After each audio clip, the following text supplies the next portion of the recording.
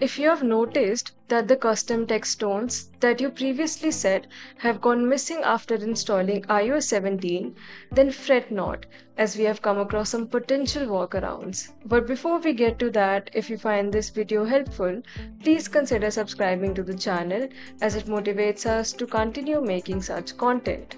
This change was first reported in iOS 17 release candidate version, where user discovered that Apple no longer allows to set custom imported ringtones as text tones. Now, many iPhone users who are trying to set custom text tones are disappointed as this option is still missing even in the stable version.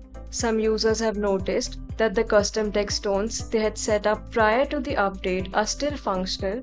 However, if you accidentally change or delete these tones, there isn't an easy way to restore them. Fortunately, there are some workarounds. An individual suggested that exporting a text tone via GarageBand and assigning it to a contact works perfectly. However, the newly created text tone doesn't seem to appear in the settings list when selecting a text tone. Another workaround that users have discovered involves taking basic data from old ringtone and adding the purchased lines, album, and media kind.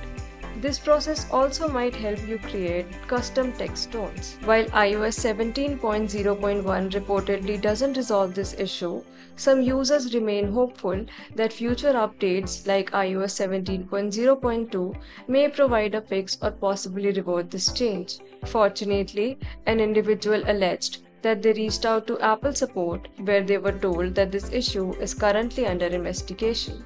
That said, we'll update our article as we get more and more new information.